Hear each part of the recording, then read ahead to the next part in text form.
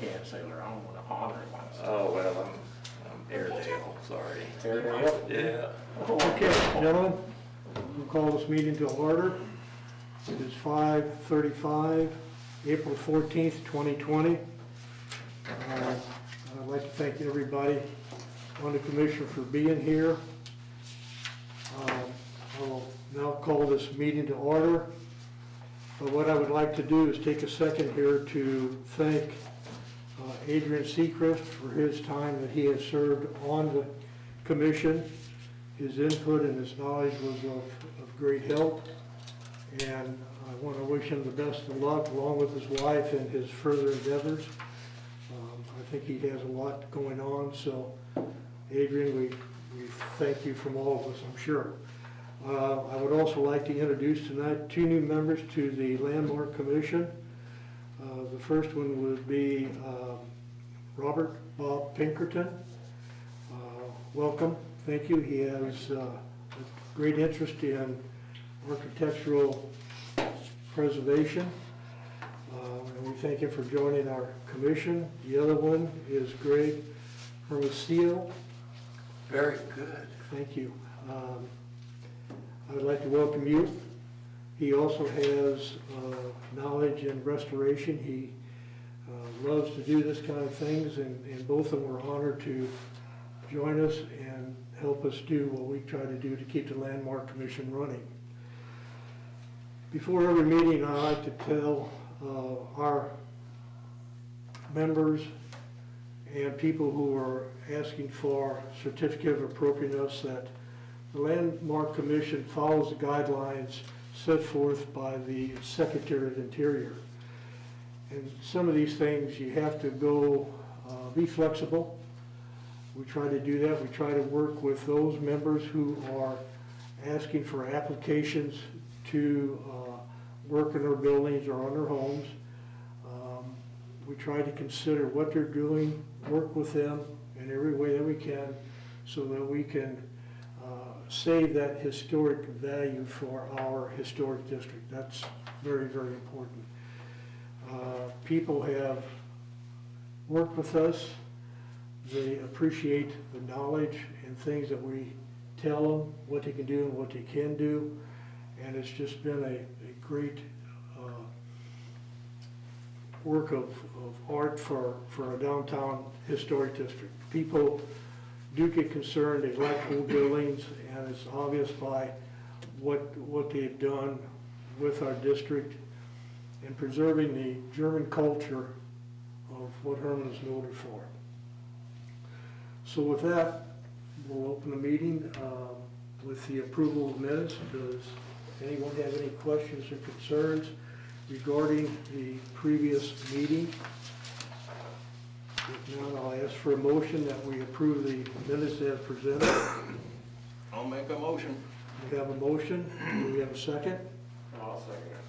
So we have a second. All those in favor signify by saying aye. Aye. Opposed? Motion carried.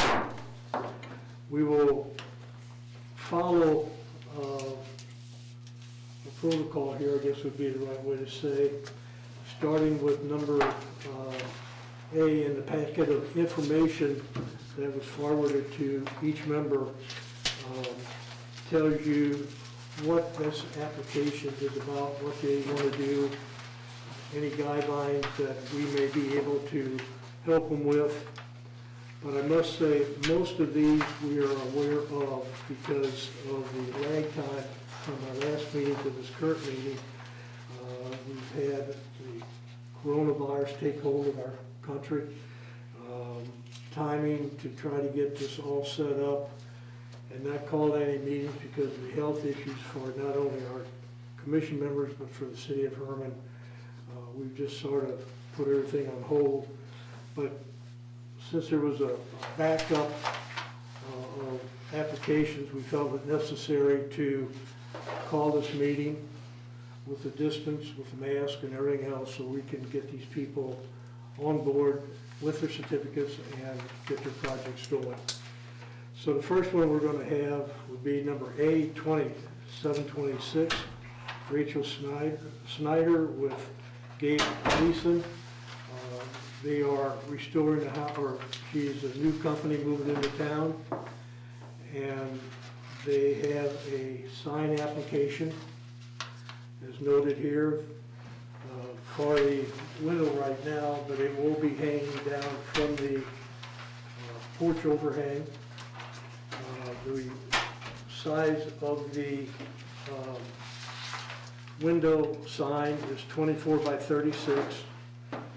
And I want everybody to know, I think I informed everybody's on our agenda for tonight, but talking with Gabe and Rachel, I told them, why not make one sign, get your business open, we'll get you here for the certificate of application, and then we'll turn around and let you hang the sign when you open your business, as everybody on this agenda tonight is running the same thing that we've all run into, Culver's 19.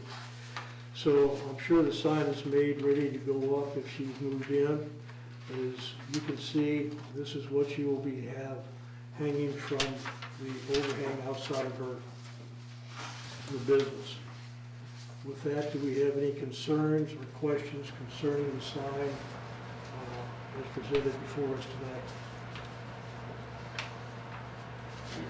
With that, yes, that we have a motion to accept the sign as presented.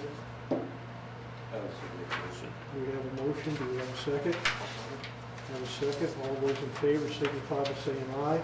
Aye. Opposed? Motion carried. Chuck, the microphones in here are good, guys, with a little mask on. You might want to speak up a little bit. Because even sitting here, I'm having a little trouble here on some of it. So, What? just a thought. Thank you, Dave. Sorry, what, how's that? Our next one will be number B, 20-727. Another from Gabe Gleason. It's the adjoining building to what our previous request was for. Everybody has in their packet the picture of what they're going to be doing for the building. There's another sign that she wants to put overhanging the door that will be attached to the door. She's going to fill that big spot there. The sign is 3 foot by 77. It pretty well covers that whole span. Any questions or concerns in regards to this application? Now, that size is all right when it's attached to the building, is that right? Right, yes. But not if it was hanging. I'm sorry? If it was hanging, it wouldn't be. It wouldn't be, no. But since it's attached, it would be permissible. I'll make a motion to approve. We have a motion, do we have a second? I'll second. All those in favor signify by saying aye. Aye. Opposed? Motion carried.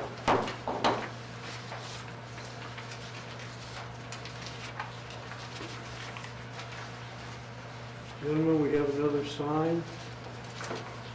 This will be number C, number 20, 728, by the Hagedorn Sign Company. This sign will be placed at 310 Market Street. If you don't have a correct copy, please make a note of the correct address, please.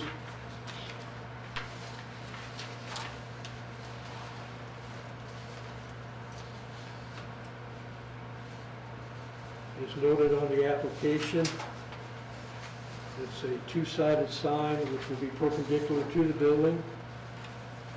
There are two different signs here, both sides. I would assume, by looking at this, that one is going to be attached to the other. Is that correct? The upper sign would be 28 by 34. The bottom sign would be 12 by 36, which would meet the height restrictions of over 7 foot. Again, gentlemen, any questions or concerns regarding the signs before us? Is there a great deal of length between the two signs? There are two Is there separate. a required distance? Mhm. No, it'll probably be, I would say, no, on the sign that she's presented to us, it'll probably be maybe like 2 to 3 inches space between them. And that'll still keep it within the height In the, requirement. in a height of above 7 feet, yes.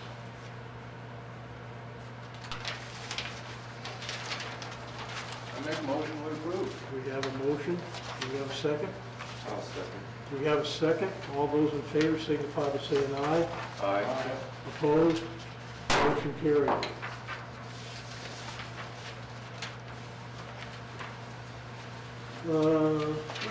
Going to number D, number 20, 729 from Beth Simmons. She is wanting to put a fence, 4-foot-high fence, lattice design with trim made out of natural wood. Now, I'm not quite sure where she wants to put this. Okay. Her house, a great big red one on in the first block of West Third, the big ugly red thing. In the back by the alley is a pretty good sized barn, and somebody about 4 years ago built a deck there. And I think, well, all this lattice work is stacked out there by the deck. I'm assuming that's where it's going. And I hope she takes her goddamn dog with her. But well, she's got a 4-foot tall dog she ties to the front steps. You walk by and he's out to greet you or eat you, one or the other. Yeah. Okay, I drove by there about 2 or 3 days ago and looked at it. It would be an improvement. Yeah, that deck is relatively new, and I think that's, with it all being out there, I'm assuming that's gonna go around that just for a so little have it place. back up to John and Tracy's backyard, or is it? No, The this alley. is West Third, West Third. Is that right below St. George? No, Just down the street from your place, Chuck. I believe. yeah, walk down the hill and turn right on Third Street. Right down the alley. Next to, next Jim to Black Holland. Oak? Well, there's Black Oak, Wolt House, and a little house that Jim Holland owns, and then this big red. That one that, I know which one. Okay, okay. Okay, and this fence, high lattice fence with trim, So is this gonna cover the whole backyard then? is that what you, Just the back alley? Just this little deck. The barn is here, and they put a deck about out here about 12 feet, and we'll just go around that. I'm pretty sure, and leave the dog in the barn instead of out on the sidewalk. Well, that's ignorant. is everybody clear with the visual concept that we have now as far as where this is gonna go and how it's gonna look and things? You can't see it from the front at all, can you? Okay, Yeah, you can. Just If a you little look, bit if you're driving From the down, side, look. you look at the side of that one house on the west? Okay. does it run along with the one at Black Oak, where that used to be, or is it on the other side? Where? I think they Tom have a and same. Kathy's. Yeah, It's third one east. Wolt, Tom and Kathy's, Wolt House, little one that Jim Holland owns, and then this one. okay, okay, You can't miss it. It's 2.5-story red, ugly. yeah. It's right on, just about on the street. It's really, the house is a little far forward in the lot, yeah. Okay, and the fence is gonna be sort of a privacy fence or keep the dog in? I think it'd be a little privacy fence around that deck, but it's clear back in the alley, and hell, it'd have to be 15 feet high to be any real privacy, 'cause you guys I know- could see I it know from what your you're- house, and, you know, everybody up the hill could look right down there, so, Yeah. Yeah, I drove down the alley, you yeah, can see right in. yeah.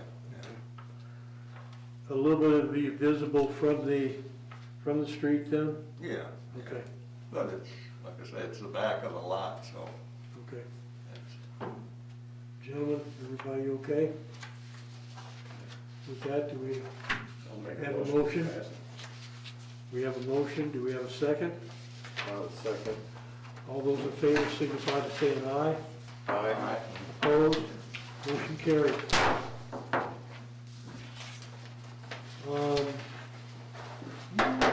We'll now go to number E, number 20-730, Pam Meyer. As you can see by the picture here,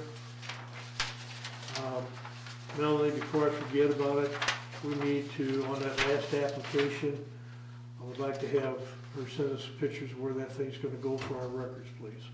Okay. Pam Meyer,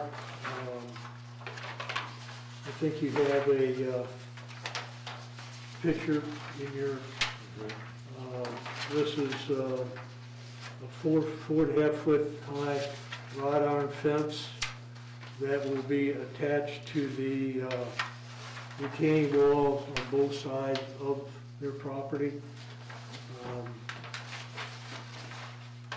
It's a nice fence. There's a lot of things going on from the alleyway. I'm sure you'll just see parts of it. From the street, you won't see any of it. But You can see a little bit down the side. yeah. But the wire fence that's there, this would be a big improvement. And the fence that they have taken down and cleaning up was what the old wire fences used to be. So it's an improvement to the property, of course. Gentlemen, do you have any questions or concerns with the style of fence that's being presented?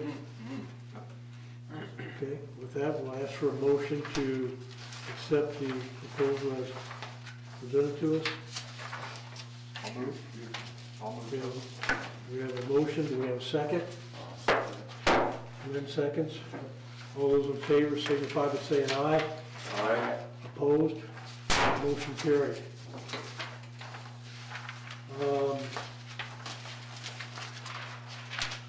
Going down to F.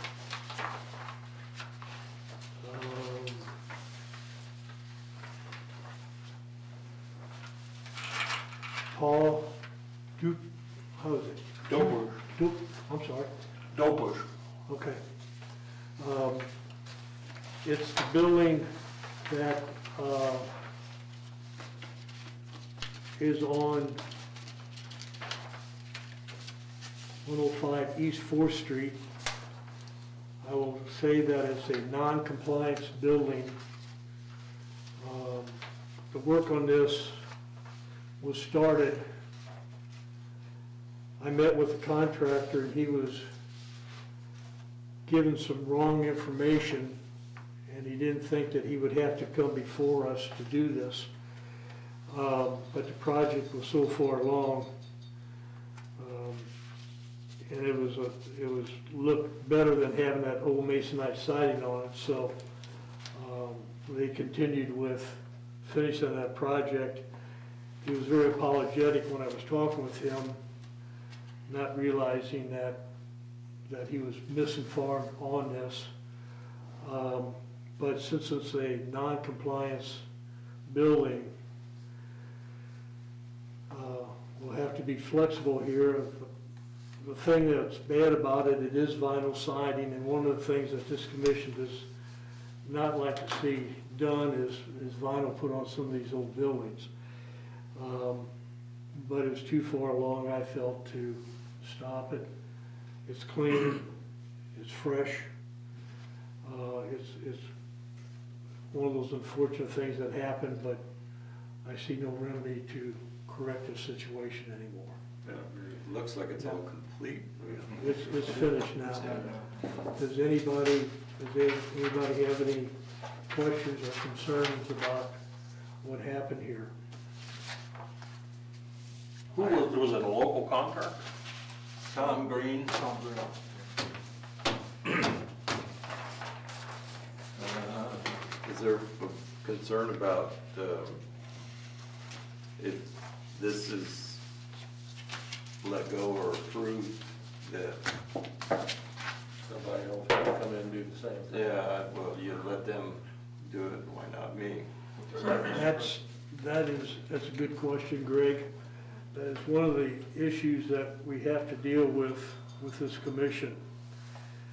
That's why it's so important that people that buy property in a historic district are made aware of things that they can do and that they cannot do, and one, it's important to come before this commission. The majority of times that this has happened in our historic district, I feel is pretty low. What I would recommend the commission entertain is that on this project here, that it be noted that due to misinformation, and the contractor thought, and the owner, I assume, thought it was okay to do, they went ahead with the project. It would be noted with your approval on the application and on record.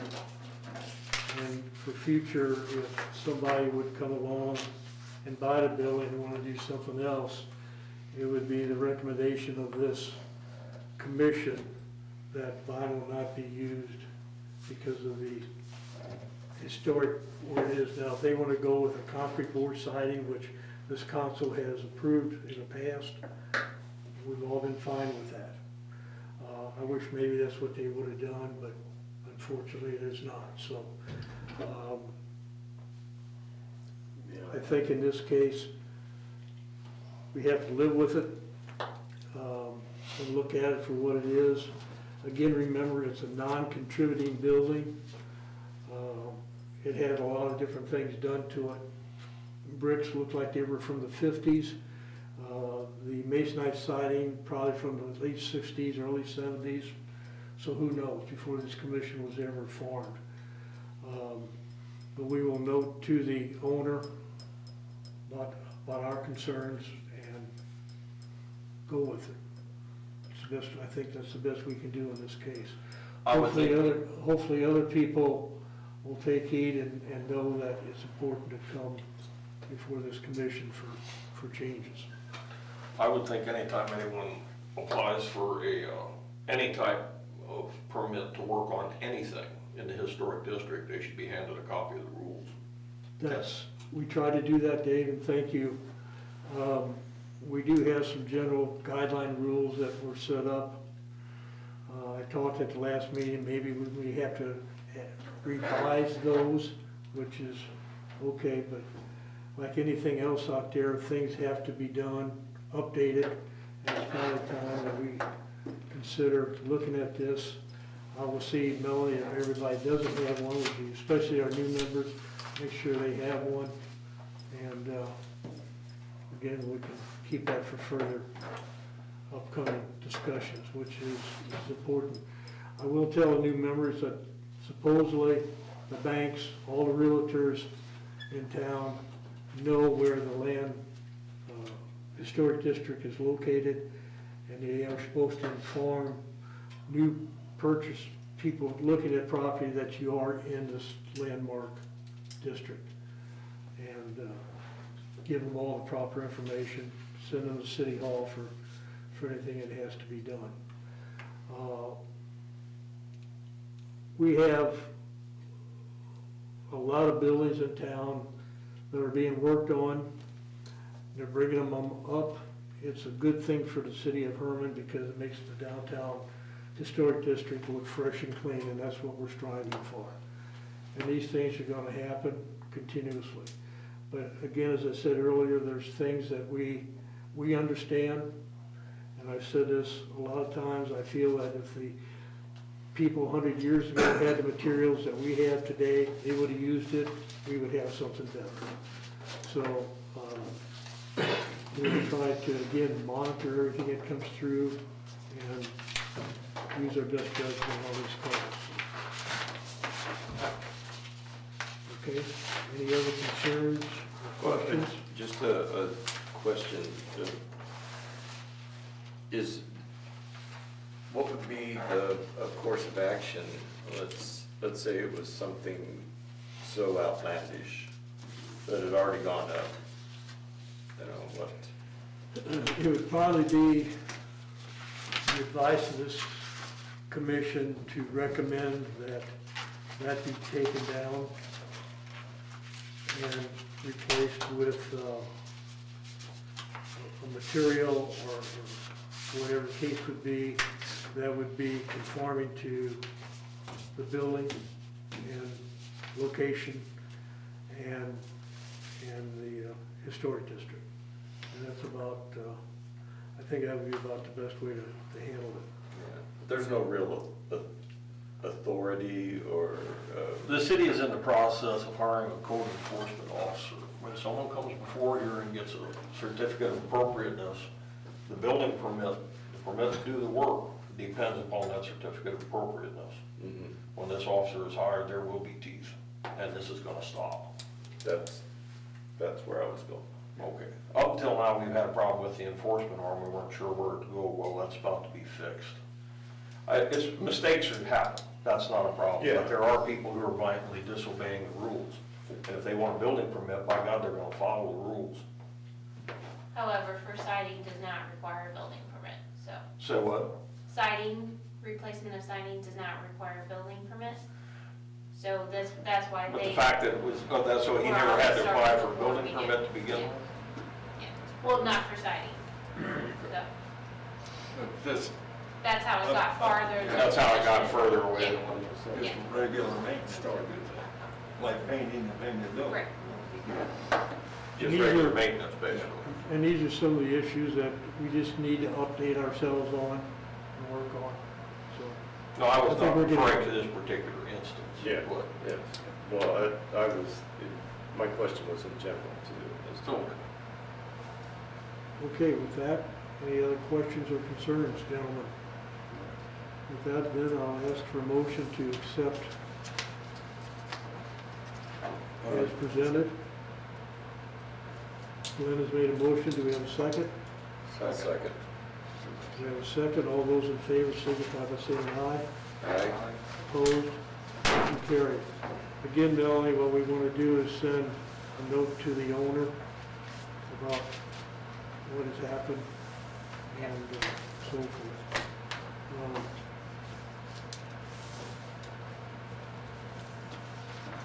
With that, gentlemen, old business, I have nothing as far as old business goes. New business, I took care of that first, welcoming our new members to the Landmark Commission. I appreciate your time, your concerns, and your dedication to keeping Herman looking as historic as possible. Melanie, do we have anything else?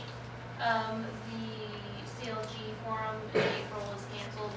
They don't have a new date for it. It may be online, maybe not, I don't know. Okay. To get our new members updated, once a year, the state has a program in Jeff City that we are required to go to. And it's very informative. It's an all-day program, but it keeps our CLG updated, our certified local government, which is important to the city of Herman. The last several years, where Dave has been up there with me, and before we were able to take the whole bunch of us up there, it's just a lot of great information to see what other townships deal with, how they work through them, what they do to preserve their historic culture, and the preservations of homes and buildings and so forth. So it's sad that we won't have one this year, but I know they will let us know how it's going to be conducted. And again, it's one of those things that we have to go to, plus some other meetings that may fall in place. So It's incredibly interesting, they make it entertaining, and it's more information than you can actually absorb. You want to take a lot of notes, and they give you all the stuff too to take home. I've gone the last couple of years, just people couldn't. And but be perfectly honest, if nobody else wants to go, I'll go again, but you new guys, I really think you should go. It is fantastic. I'm sure my wife would appreciate me getting out of the house for, Especially if you tell her who you're going with. no, I can't do that. And they feed you real good. Yeah, they do. With that, if we have no other business, I will ask for a motion for adjournment. I'll make a motion. We have a motion, do we have a second? I'll second. All those in favor signify by saying aye. Aye. We are adjourned. Thank you, folks. Appreciate it. Well, it's I like that. All right, for you, Now, gentlemen, we're gonna have about a minute or two here left, we're still gonna be on the air, just a warning. So the behavior's off. You know, I don't care. He was looking right at me when he said that. Chuck, you've been talking here, my friend? when you get those No, Tricia things, warned us before you came. when you get those things filled, let me Okay. know. And we'll make, somehow figure out how I can come out here and sign it. Okay. Just so you